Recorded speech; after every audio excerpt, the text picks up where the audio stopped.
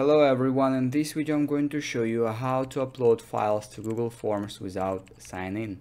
So first of all, we need to go to the Google Forms website, and here we need to choose a Google form for which we want to change some options to upload files without signing in. So I will choose this part, invite Google form. I have only one here. So in order to do this, I need to go to the settings section here. It is next to the responses in the top side of the screen.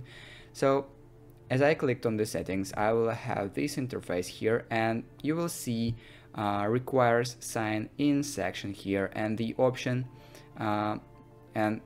limit to one response. So here we need to simply toggle off this option. It means that nobody will be required to sign in before they will be able to answer our Google form. So I'll show you how it works now if we are able to upload files. So I will open this Google form in the new tab as your participant will view this Google form. So as you can see, I have an add file here. By clicking add file, I can just simply add any file I want without signing in.